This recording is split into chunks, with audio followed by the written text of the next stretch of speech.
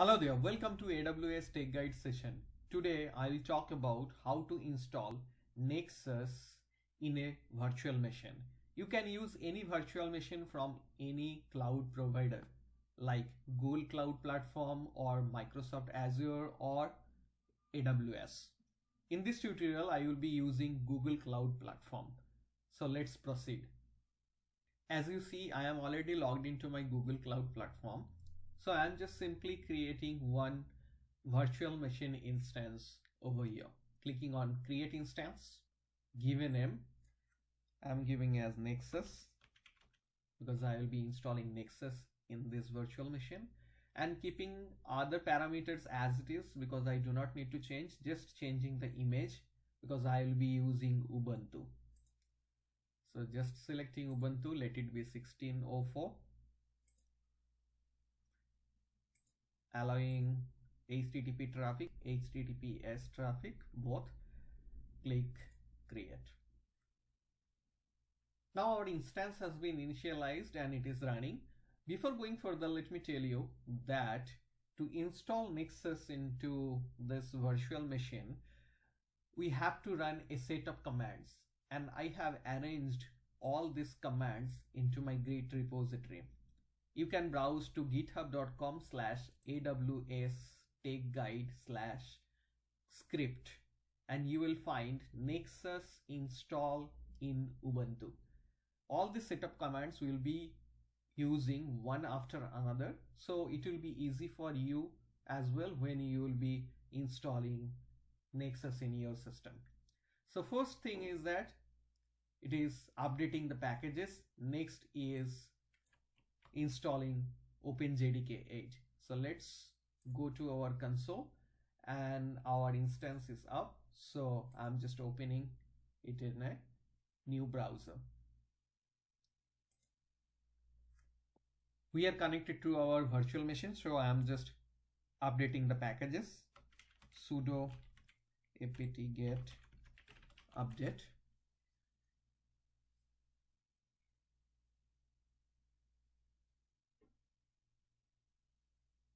Now installing OpenJDK 8.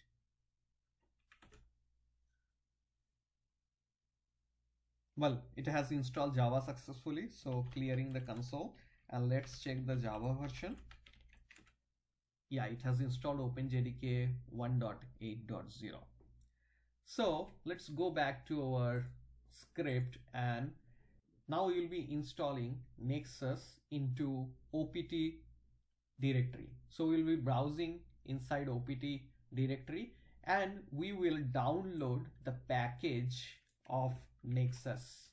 So let's go to root. Let me change the user to sudo user. Now just going to root. In OPT directory, and here we are in OPT. So here we will be downloading the Nexus package. You will get this URL from my GitHub repository, or otherwise you can just browse to Sonatype website to download Nexus. You will get the latest one. So currently the latest version is 3.24.0. It has downloaded the tar.gz, and we know that we have to extract this file. So extract this file, I'm just using tar command. Yes, it has extracted. So just clearing the screen. Yeah. Now just renaming this directory name Nexus and version to Nexus. So it will be easy. So it will be easy to type every time.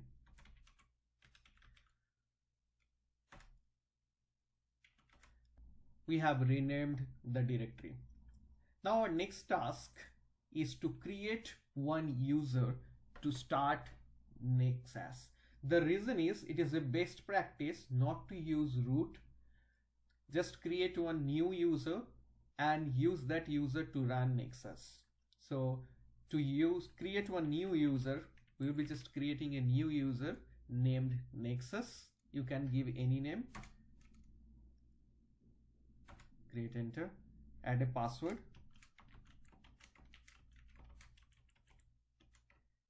retype, now just press enter. Yes, now the user has been created. Now you have to add the privileges to this user. To do that, we have to edit the sudo file.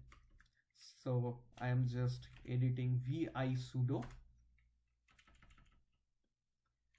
Now add your newly created user, that is our Nexus, and add the privilege.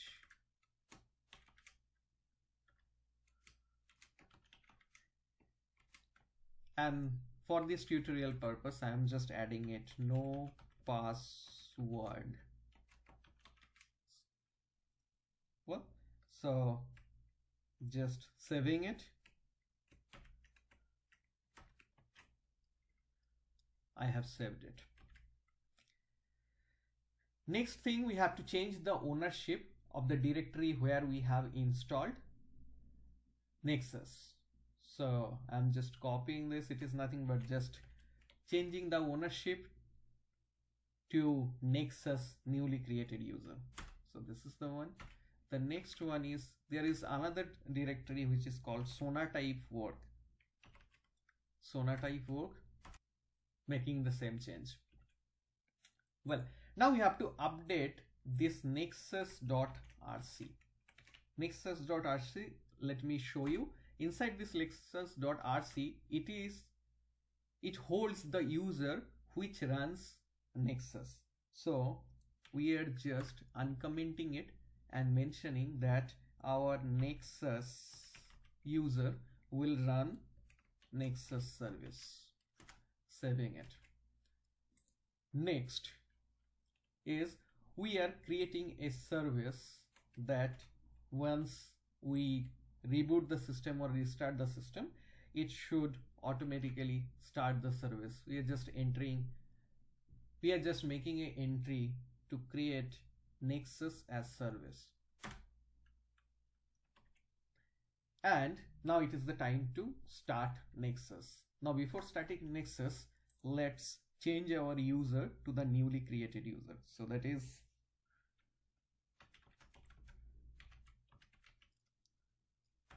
Nexus. Yes, we have changed the user.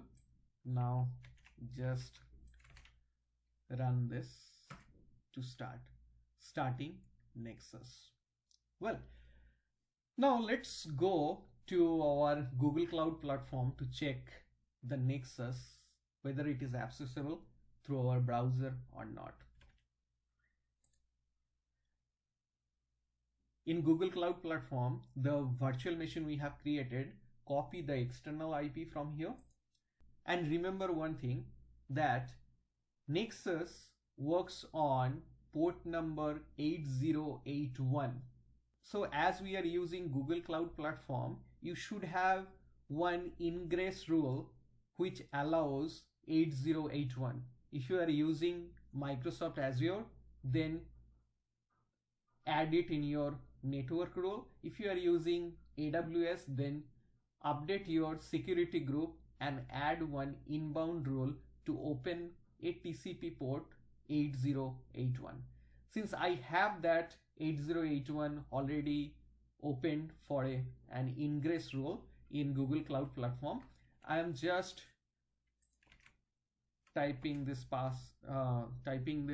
IP 8081 is our port number. Enter. And our Nexus repository manager is up and running as you see.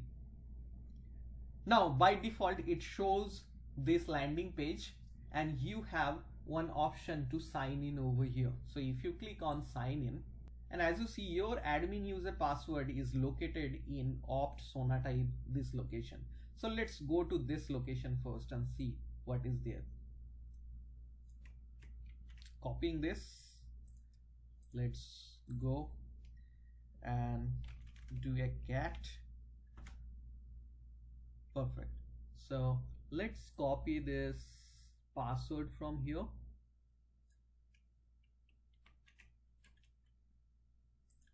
Add username as admin, add password, sign in.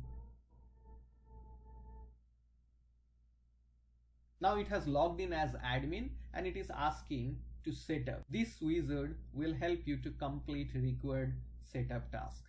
Click on next, add a new password. I'm changing the password. Well, next,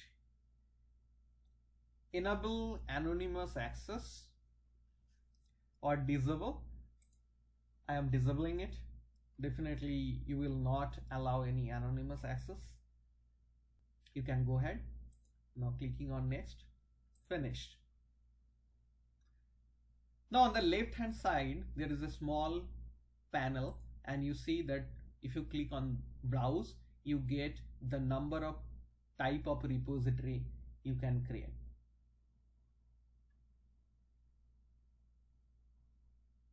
You have the option to upload as well. On the left hand side you get that upload content to the repository.